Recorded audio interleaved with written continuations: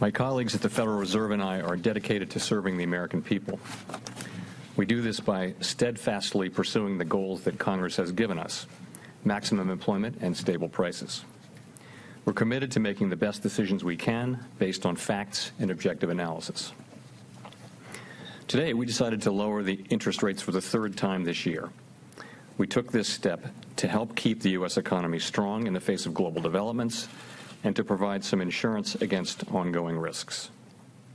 As I will explain shortly, the policy adjustments we've made since last year are providing, and will continue to provide, meaningful support to the economy. We believe that monetary policy is in a good place. The U.S. economy is in its 11th year of expansion, and the baseline outlook remains favorable. The overall economy is growing at a moderate rate. Household spending continues to be strong, supported by a healthy job market, rising incomes, and solid consumer confidence. In contrast, business investment and exports remain weak, and manufacturing output has declined over the past year. Sluggish growth abroad and trade developments have been weighing on those sectors. Looking ahead, we continue to expect the economy to expand at a moderate rate, reflecting solid household spending and supportive financial conditions. The job market remains strong. The unemployment rate has been near half-century lows for a year and a half.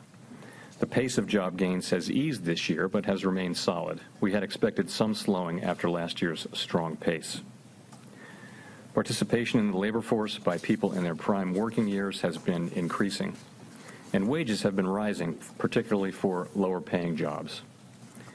People who live and work in low- and middle-income communities tell us that many who have struggled to find work are now getting opportunities to add new and better chapters to their lives. This underscores for us the importance of sustaining the expansion so that the strong job market reaches more of those left behind. Inflation continues to run below our symmetric 2% objective. Over the 12 months through August, total PCE inflation was 1.4%, and core inflation was 1.8%. Inflation pressures remain muted, and indicators of longer-term inflation expectations are at the lower end of their historic ranges. We're mindful that continued below-target inflation could lead to an unwelcome downward slide in long-term inflation expectations. However, against the backdrop of a strong economy and supportive monetary policy, we expect inflation will rise to 2%. Overall, we continue to see sustained expansion of economic activity, a strong labor market, and inflation near our symmetric 2% objective as most likely. While this has been our outlook for quite some time, our views about the path of interest rates that will best achieve these outcomes have changed significantly over the past year.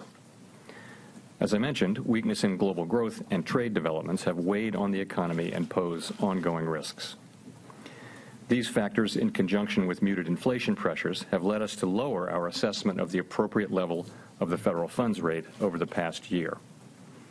In both July and September, we reduced the target rate for the federal funds rate by 1/4 percentage point, and we did so again today, bringing the range to 1.5 to 1.75%. The policy adjustments we've made to date will continue to provide significant support for the economy. Since monetary policy operates with a lag, the full effects of these adjustments on economic growth, the job market, and inflation will be realized over time. We see the current stance of monetary policy as likely to remain appropriate, as long as incoming information about the economy remains broadly consistent with our outlook of moderate economic growth, a strong labor market, and inflation near our symmetric 2% objective.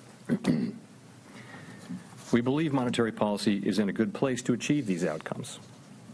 Looking ahead, we'll be monitoring the effects of our policy actions along with other information bearing on the outlook as we assess the appropriate path of the target range for the Fed funds rate.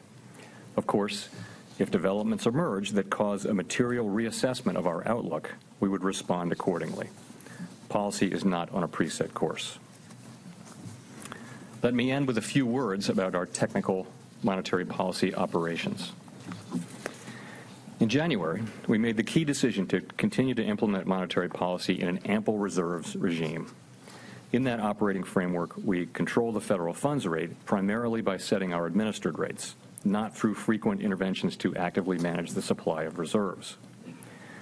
In the transition to the efficient and effective level of reserves in this regime, we slowed the gradual decline in our balance sheet in March, and we stopped it in July.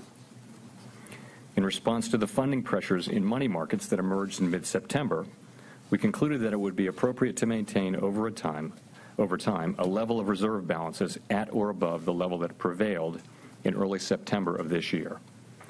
To achieve this ample level, we announced on October 11 that we would purchase Treasury bills at least into the second quarter of next year, as well as continue temporary open market operations at least through January. These actions are purely technical measures to support the effective implementation of monetary policy as we continue to learn about the appropriate level of reserves. They do not represent a change in the stance of monetary policy. In particular, our Treasury bill purchases should not be confused with the large-scale asset purchase programs that we deployed after the financial crisis. In those programs, we purchased longer-term securities to put downward pressure on longer-term interest rates and ease broader financial conditions. In contrast, increasing the supply of reserves by purchasing Treasury bills only alters the mix of short-term assets held by the public and should not materially affect demand and supply for longer-term securities or financial conditions more broadly. Thank you. I will be happy to take your questions.